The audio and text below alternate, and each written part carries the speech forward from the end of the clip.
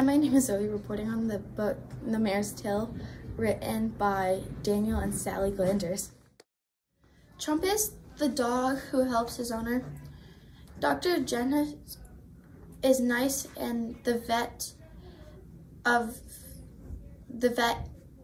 the owner of Trump. Helen is the horse that is having a fall.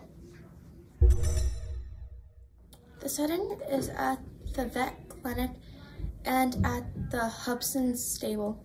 The story takes place today. Dr. Jenny and Trump hang out and have a few patients.